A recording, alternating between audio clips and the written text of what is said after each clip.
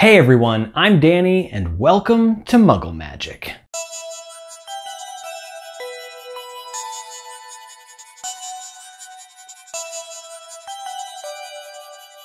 This video took so long to make, and I really wanted to get this out yesterday or the day before, but I only had 3 templates at that time, and I really wanted more, so I decided just to go ahead and take the extra time. So now I have like 8 templates for you here, so it's basically like 8 DIYs in one. So in this video, we're going to be making Weasleys Wizard Wheezes Explosive Enterprises line of products. And basically this is just fireworks, and I am getting it in right before the 4th of July for anyone from the US. If you celebrate the 4th of July, this will be perfect for that. If not, fireworks. Go ahead and check out the description box below for a list of supplies you're gonna need, as well as the free downloadable templates, and let's Weasley this thing. So first we'll be doing the Voodoo Fountain.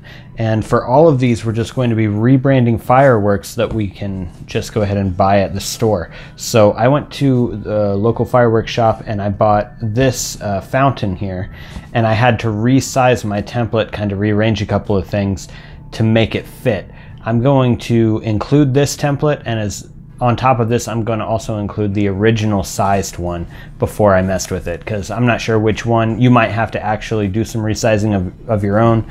But yeah, this is what I came up with. Before we do anything with this, we're going to have to remove most of this, or at least just the top here. We probably don't have to do the whole thing now that I think about it, because we could just glue it right on top of this. Okay, so I've got the wick showing here. I can go ahead and rip this part off. And now at this point, I kind of do want to take off the rest of this just in case. I don't want any of this to show through on my paper. I don't think it will, but it's a possibility. So I'm just going to use some scissors and just take this entire label off. And now it's just a matter of cutting this one out and gluing it on.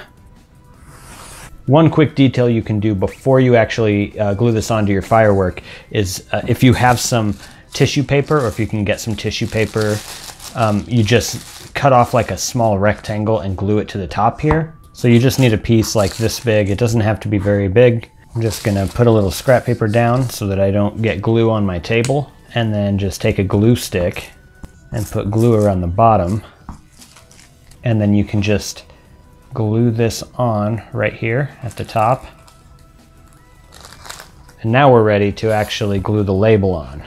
And when we put this label on, keep in mind that this side is going to be a little bit overlapped by this red part. So we're going to glue this side on first and then glue it around. So just take your glue stick and put glue all along this side of the template. And we want it to be as straight as possible. So a good way to do it is maybe look at the 2 W's and imagine a line right here. So that's about where it needs to be. And now I just need to glue the rest of it down.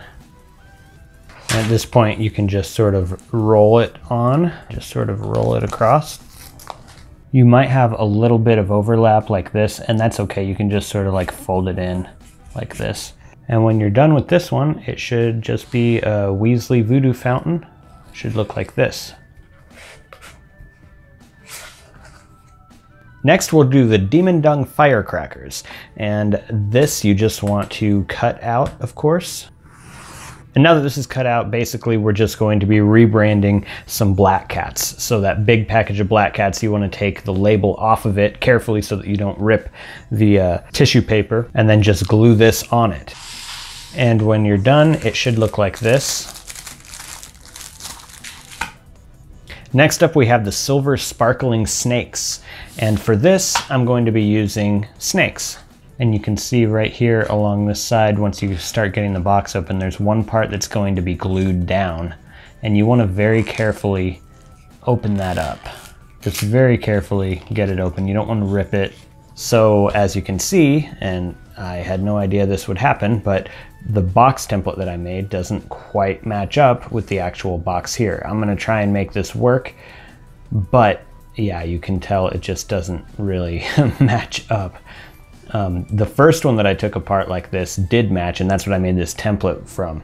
So I'm gonna go ahead and try and get this to work, but pretty much you're just gonna cut it out and glue it on, and then glue the box back together. I mean, this is so weird because this is the same exact, I mean, the box looks exactly the same as the other ones. So it's just weird that they had them in two different shapes. You could just glue this onto a piece of thin cardboard, cut it out, and then you could shape the box like that. So you could do that. Well, the first thing I'm gonna do is glue it on top of this.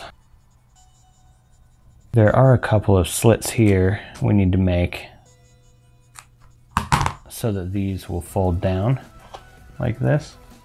Now I'm going to cut this off from here completely. I'm going to put some glue here, and to get this to line up properly, it actually needs to be like this so that it lines up here when I close the box. I can cut this little flap off, and then I can take that flap and glue it right there. There. That wasn't the prettiest job, but we got it done. So now just fold along all those folds that are already in the box. We need to close it in and glue it right here. So I'll be putting glue right along this inside flap, basically right where we tore it apart. That's where we want to re-glue it now. So I'm going to put it on both of those sides here, and then just fold the box in, basically just reconstructing the box after deconstructing it. The box is now back together, so I can just take these snakes, put them right back in there, close it up, and this is what your box of silver sparkling snakes should look like. Next we have the exploding whiz-poppers. So I'm going to cut this out. And this one I did print out on cardstock. And I actually designed this specifically for these small bees. And basically they just spin and zoom up in the air. So it's pretty cool. And for some reason it made me think of the exploding whiz-poppers, even though they don't technically explode. So we want to carefully open up that staple and remove this top label from the bag. Next we will just fold this over in half, and then it should fit right on top of this bag where the actual label was. And now all we have to do is staple it together right in the middle. And there you go. That's the easiest one. Next we'll be doing Weasley's Wondrous Wands, and we're going to basically convert a box of sparklers into this, and this is the exact same as we did for the snakes. I hope this box is the same. It's definitely the same brand. Yeah, this one looks perfect. Okay. So yeah, basically just cut this out and glue it on, and then reconstruct the box in the same way that we did for the snakes. And the rebranded box should turn out looking like this.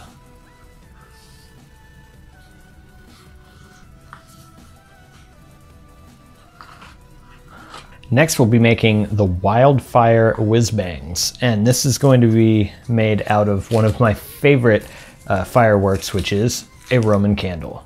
This one is very similar to the fountain that we did. You're basically just going to cut this out, remove the branding on the outside of this one, and glue this onto it. At this point, we're going to do the same thing we did before, and we're going to use some of this yellow tissue paper. So you want two squares of it this time. The one's going to go on the top, the other will go on the bottom. Now for the one that's on the bottom, you can actually cut off most of the excess, because this one we're just going to kind of twist and tuck inside of it like this. And the one that goes on the top, we're just going to sort of twist just like we did on the fountain. And now we're ready to glue the label on. And so your Wildfire whiz-bang should look something like this.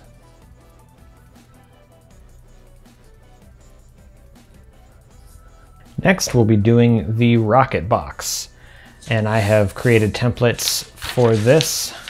Basically we're going to be transforming a package of bottle rockets into the rocket box. First we want to cut all of these out, and now that we have all of that cut out, we want to open up this package, and there should be about 12 of these things of bottle rockets. Now this label that I just removed is actually for this. So this is basically going to wrap around and hold all these together. And then each one of these bottle rockets gets one of these labels. For this, we're just going to use some Scotch tape. Go ahead and take the label, wrap it around the bottle rocket like this, and then just take a piece of tape and tape it on. There we go. Now it says Fantabulous Weasley Rocket on it. And once you have all of these done, well, 12 of them, you can take this part, and what you want to do is basically wrap them in it. We're basically mimicking how it was packaged before, like this one. There we go. Yeah, just roll it together. Then you want to take a piece of tape, and there we go. So now you should have your bottle rockets like this, and then on the inside they are branded as the Fantabulous Weasley Rocket. Now, obviously I'm not gonna do all of these in this video, but once you have them all done, we're going to package them together. So some of them half of them will go facing this way, half of them will go facing the other way. And basically we just want to get a plastic bag, or if you have saran wrap, that'll work too. I don't, so I'm gonna use this Ziploc bag. Just cut the Ziploc part off of it. And then I'm also going to cut the sides open. And if your bag has a label on it, you just want to cut that label off. Now you should be able to place your bottle rockets in here, and the idea is to just basically roll it up, and then we're going to tape it shut. But we want this rocket box label in there with them. So we want to put our label right about in the middle of this plastic that we cut. Or if it's saran wrap, you want to put it in the middle of your piece of saran wrap. And then the bottle rockets will go right on top. And then we just kind of want to wrap these up in plastic as tightly as we can. And we're just going to tape it closed. If you have like cling wrap, that might work a little better too, because it'll sort of stick to itself. And there we go. Now we have them repackaged as the Weasleys Rocket Box. And now the Rocket Box package should look like this. And I know it's not actually a box, but this is how the bottle rockets came. So I figured I would just follow that same design, basically packaging design.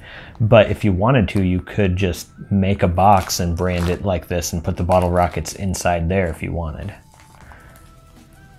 And last but not least, we have the small festival ball is what it's called, but it's actually artillery shells. So these are the kind that just like shoot up and explode very loudly in the sky. So we're going to be rebranding this as the Peace Disturber. So let's go ahead and cut these templates out. Okay, so on the sides, I've created this part. So I'm just gonna kind of glue this on here. I'm also gonna do that same thing on the other side. Now on these smaller sides here, we have these smaller pieces. We're just gonna glue those on. Okay, that's done. And now we just have the very top of the box, which is this part.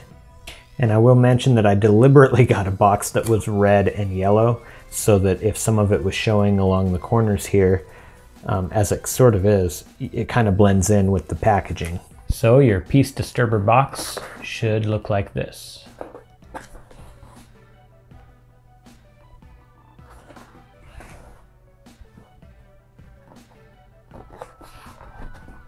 For this week's giveaway, unfortunately, it's illegal for me to mail you the fireworks, so I can't really do that. But I will be giving away the templates that I use, so I can print those and I can mail those to you. Or if you'd rather just have like the full-size prints just to have like as decoration or something, I can mail those to you instead. When I choose a winner, you'll be able to tell me which one you want. So anyways, that's what the giveaway is going to be for. If you want a chance at winning that, there's a link in the description box below to the weekly giveaway. Down there, you're also going to find a link to the 30K giveaway, which is a Muggle Magic mystery box containing 7 mystery items. If you're interested in getting like all the different parts like the backgrounds, the logos, and things like that, so you can rearrange things, as well as my original layered Photoshop file that I use to create my templates, consider showing your support for Muggle Magic on Patreon. For as little as $1, you can be entered into exclusive giveaways, have access to exclusive downloads, as well as polls to decide what videos I do next. And now to announce 4 winners for the weekly giveaway for the Hogwarts House themed notebooks.